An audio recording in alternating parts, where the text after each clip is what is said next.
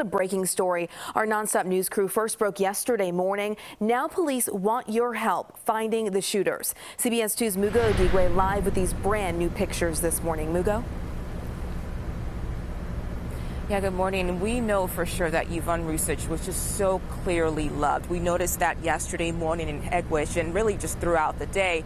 We drove by the neighborhood this morning and some memorial balloons and candles are still standing out there in memory of this woman. Meantime, police here are trying to find her killer. So they released these surveillance photos. This was early this morning, and we know it's still very hard to make out who these suspects are because much of their faces are covered. But the one on the left is wearing all black, including a black face mask. The second is wearing white with black shoes and a light colored face mask. You can clearly see that both of them are pointing a gun.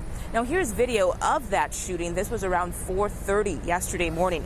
It shows Yvonne parked, getting ready to go into work. She's talking to one of her sons through the window of his car when another car pulls up. Two people walk out and start shooting at her. We're pausing that video early.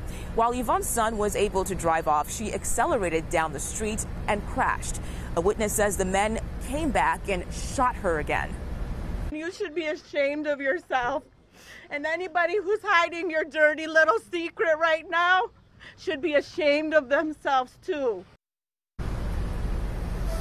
So right now, a $2,000 reward has been put up for any information leading to an arrest. Police are also asking people in the neighborhood to check your surveillance video for any video that may be connected to this case.